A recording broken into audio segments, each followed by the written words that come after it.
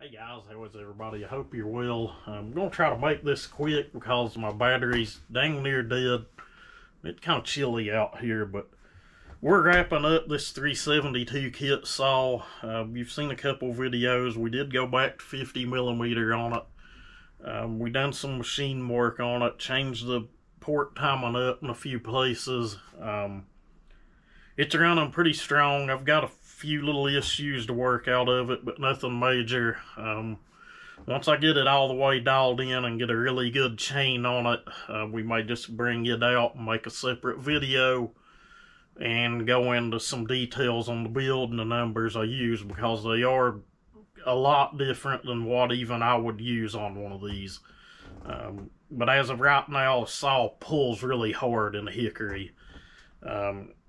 So, you know, we'll just leave it at that for now. But good, strong running saw, which it was a strong running saw before I tore it down.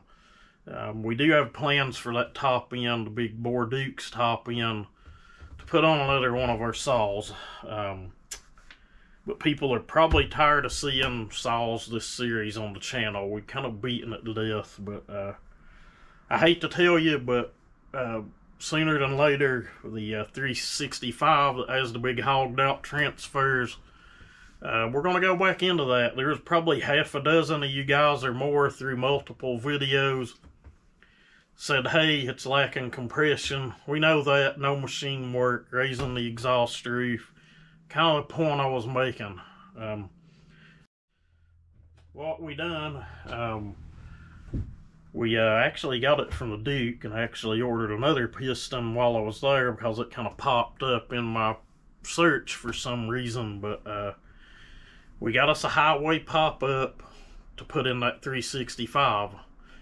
For now, we're going to leave that as a no machine work only. The only thing we're going to do in that video is we're going to pull the cylinder, we're going to clean it up, we're going to put the highway pop-up in, glue it back down. We're going to do before and after cuts and a before and after compression test, just to see what you really gain from a pop-up piston. Now, I already have a video on the channel showing that already on another saw. That saw picked up a substantial amount of compression over an aftermarket flat top piston. So, I don't know, will we get the same result on the 365? Who knows, but we're going to find out. I also picked up a pop-up piston. It was one of the Duke's coated pop-ups for our flea market 455 Rancher.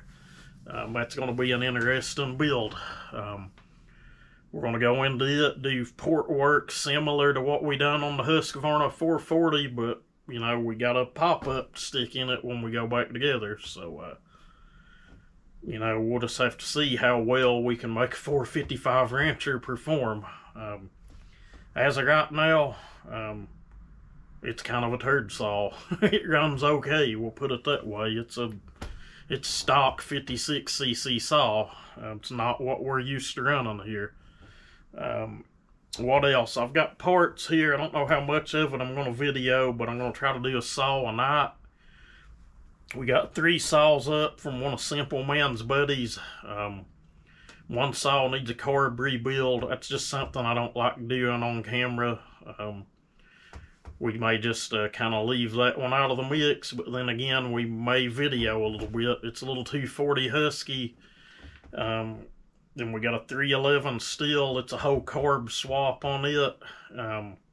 Honestly, it's all I could find to go on it, to be honest with you, is what was weird. And getting Stihl parts around here is like, I don't know, it's just, you'd have to go through an act of Congress or something to get the local people here to actually order you something.